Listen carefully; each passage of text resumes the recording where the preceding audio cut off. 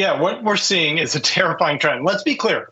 Governments hate free speech because it allows people like you, people like me, people like everyone watching this show to voice their opinions, to voice their disgust, to voice their celebration with what is going on in the government. Basically, the government can no longer control the narrative.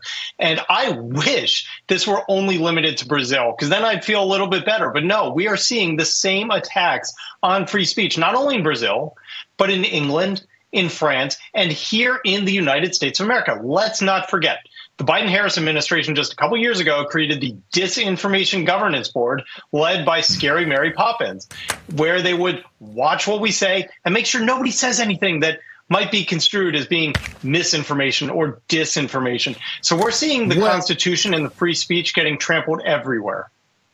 And Carl, I heard Tim Walz on tape say there's no absolute right to free speech when it comes to misinformation and hate speech. Yeah, Tim, there is. It's right here. It's easy reading. It's called the First Amendment. There is an absolute right to free speech, to the freedom of thought and expression. There's an absolute right.